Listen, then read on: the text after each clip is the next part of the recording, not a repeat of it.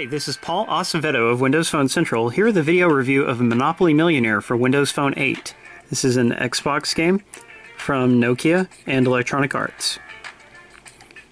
You can play with up to 4 players, computer or human. If you play human, you have to pass and play or play over local Wi-Fi. As you can see, the loading times are a little too long to start up the game, but once you're in the game, you don't have to worry about that anymore. It uses a nice 3D graphical engine. Not really very important, but nice nonetheless.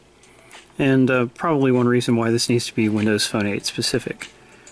Okay, now down here at the bottom, you've got all these different options. It's hard to tell what they are, but if you can just press and hold over them to see what they do. Just going to roll the dice right at first.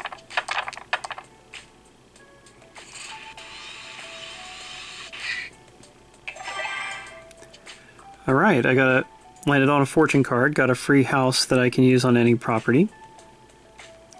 Now I can choose to buy or not buy this place. It's got a value of 20k, so let's see what happens when I don't buy it. Now we go into the game's unique auction interface, and this is really cool. You can choose just not to bid and let the other guy buy it, or place a bid. Now I can type in whatever amount I want, or just say the max bid plus 1. Computer bids again. I can also do plus 5 or plus 10. Let's not do plus 5.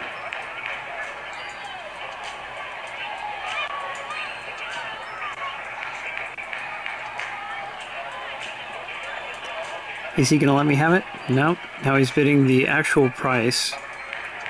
So in this case, I didn't really win out.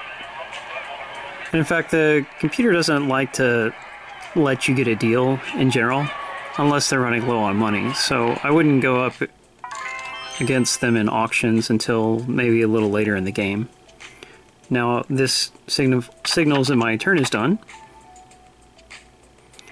If I don't want to watch him go around, I can just tap the board and he goes.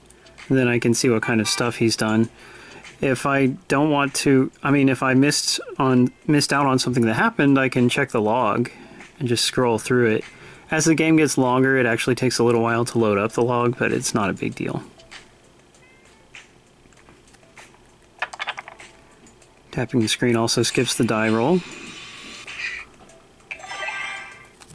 Alright, now I've got a slide deal card. This is one of the new features of the game. I can steal a property from the other guy, so that's a cool thing to do. I'm just going to buy this property. And once I bought it, my color appears below it, so that's kind of how you track things. Here's the trade interface, making it basically easy to trade. Another unique feature in Monopoly Millionaire is the ability to upgrade your piece, which is called a mover for some reason.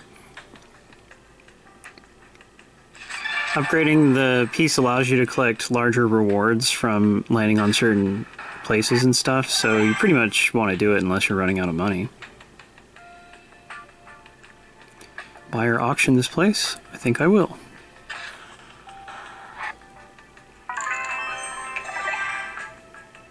Ooh, a free house card.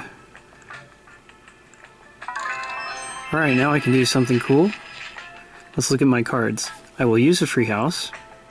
I can check the percentages, and this shows the likelihood that the other player will land on this piece on his or her next turn. So there is a chance of the player landing here if I want to calculate that into whether or not I want to buy my house. The interface for using the house is a little funky. You have to tap and drag it, which I didn't figure out right at first. Now I've put a house on each one of these.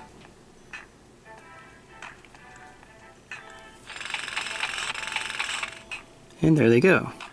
Now, as you know from playing Monopoly, I will get a little extra money if the other player lands on that piece. Monopoly Millionaire is basically just a really solid port of Monopoly that is somewhat streamlined for better mobile play. Hey, doubles.